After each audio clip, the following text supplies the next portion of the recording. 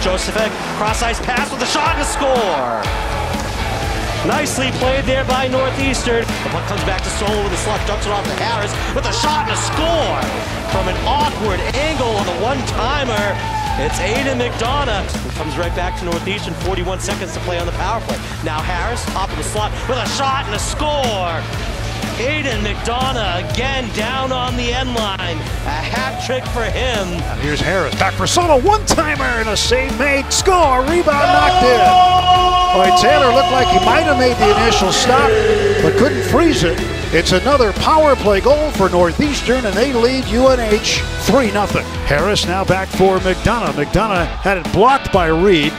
Pop fly finally came down. Loose puck, DeRocha drive. Grasso shot, save, and a rebound and score. It came right out, and Northeastern has taken a 5-4 lead.